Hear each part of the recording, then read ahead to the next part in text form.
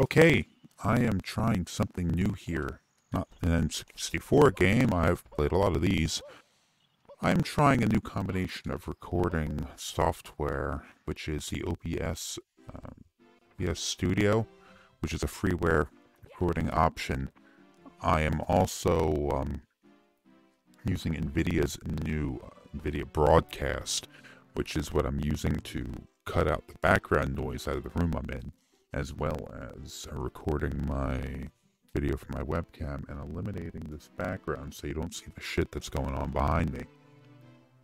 I'm also using a knockoff N64 controller because the N64 controller is a pile of trash, but it's such a pile of trash that no other controller can really duplicate it.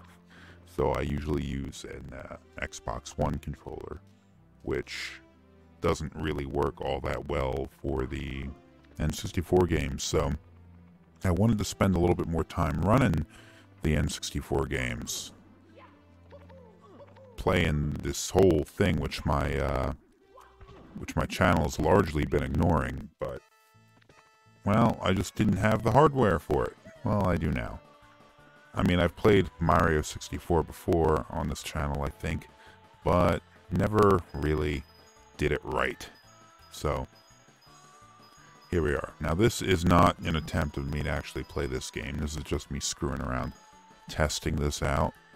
So, feel free to not watch this. I am going to offer nothing of substance in this, playthrough here.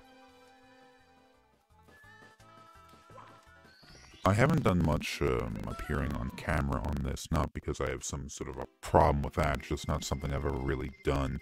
I think, now hold on. In my, was it, Final Fantasy VI, I think I might have actually had a webcam set up recording me and putting me in the corner. Okay, so yeah, I did this with Final Fantasy VI, although maybe I didn't actually do it the entire time. Whoa, Mario, watch out!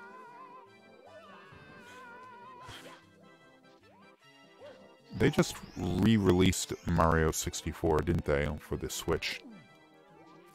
Supposedly like a pretty good, like a sort of quasi HD remaster of it. Oh shit. Oh, like you survived that shit, bro.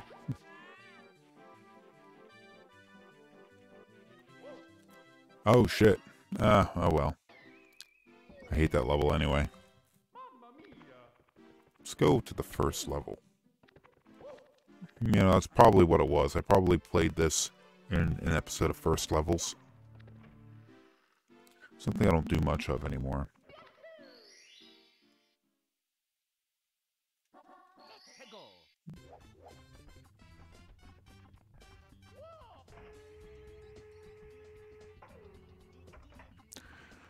This was the perfect first level for a game, because it perfectly kind of exemplified and demonstrated what it was that Mario 64 would be. And Mario 64 was in a lot of ways the perfect launch title. So, Mario 64 launches. It is just totally awesome. And no wonder everyone would think, like right off the bat, that the N64 was definitely going to crush the competition during the console war of that generation. No, bump your head, bro. Of course, it didn't really happen that way. The N64 had, well, significantly less popularity than its predecessors, and definitely less popularity than the PlayStation, which was its main competition.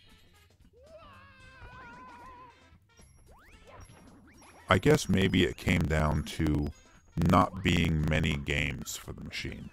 Because it doesn't matter how good the games are if there's only a few of them. Like, what is this? This is one of 2 launch titles.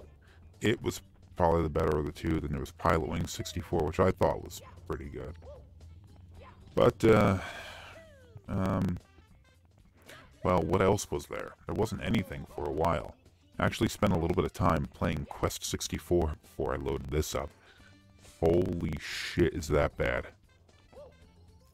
Somebody should be ashamed of themselves for producing that pile of trash.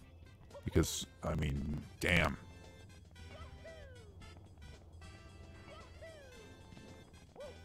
I guess maybe there were a number of reasons for the increase in popularity of the PlayStation 1 over Nintendo.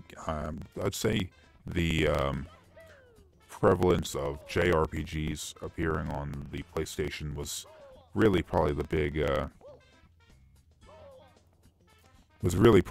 deciding factor, or one of the major ones anyway, because I mean, if you're comparing Quest 64 to any of the other good ones, you'd be like, what is this trash? I should have played Quest 64. I should have recorded that. That would have been epic. Instead, I'm playing a game that's actually pretty good, or at least it was. Honestly, I don't think this game aged very well. Not necessarily the fault of the developers, because, I mean, it's on the N64.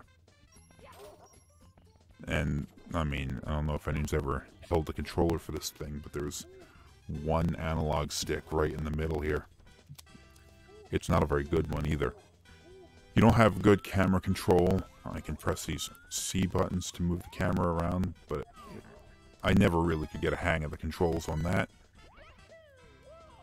So it's forkboard.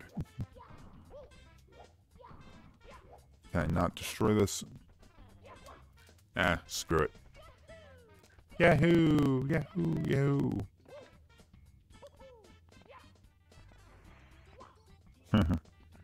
Oh, well, anyway.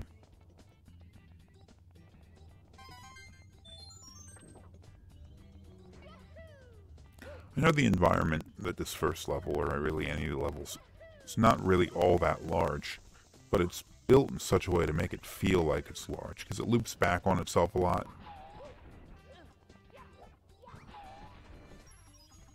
Just the perfect launch game.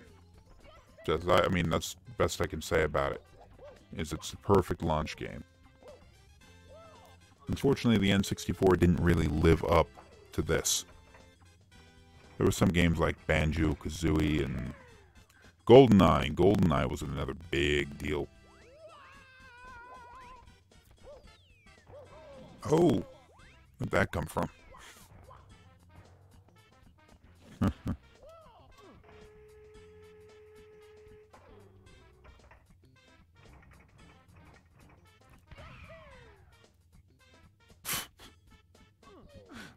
Oh, brain damage.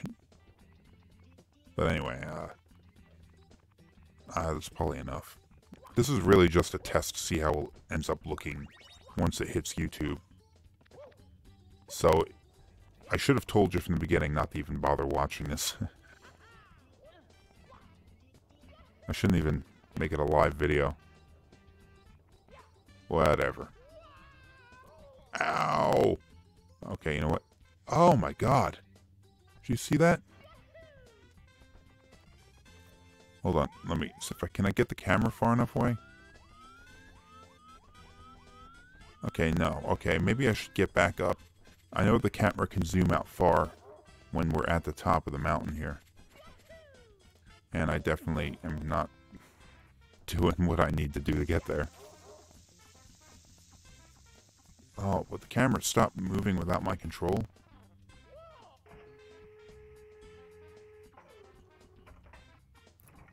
Okay, let me get up to... Shit.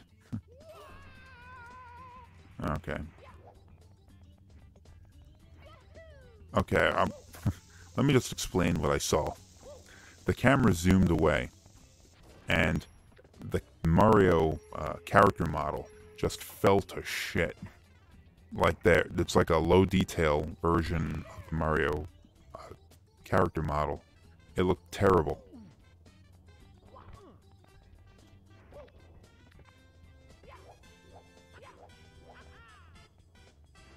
Okay, can I get... Oh, there it is. Oh, you know what? It doesn't look that bad. Oh, geez, when he's moving. Look at that character model. I'm going to upload this at a higher resolution so you can see what I'm seeing. His hands turned into cubes, and he like loses like 2/3 of the geometry. Why is it? I wonder why. I mean, well, of course I know why. It's a level of detail scaling. They're scaling the character model down as you get further away, because you don't really need to see the character in high detail when it's far away, and it saves on performance of the machine. But why does it, when you stop moving, the high detail character loads back in? You know what it might be? It might be that the developers thought that when you weren't moving the character and Mario was far away, what you were probably doing was scrutinizing the character model intensely, thinking that, like, so they want to put their best foot forward. If you're going to sit there and you're going to get close to the TV and you're going to stare at Mario up close, they wanted to have a good character model. But like when he's moving, they're assuming you're not going to have enough chance to pay attention to that. Look at this. High quality, low quality. That you're not going to be paying enough attention to notice that. Of course, I did. But then again, I'm running this in an emulator, running it at a much higher resolution than the original game. So it's, I guess maybe if you're running it on like a CRT TV that's maybe like 13 inches, then you definitely wouldn't see it. Oh, come on. I thought he was going to die. I'm trying to kill him. But whatever. That's the end of this.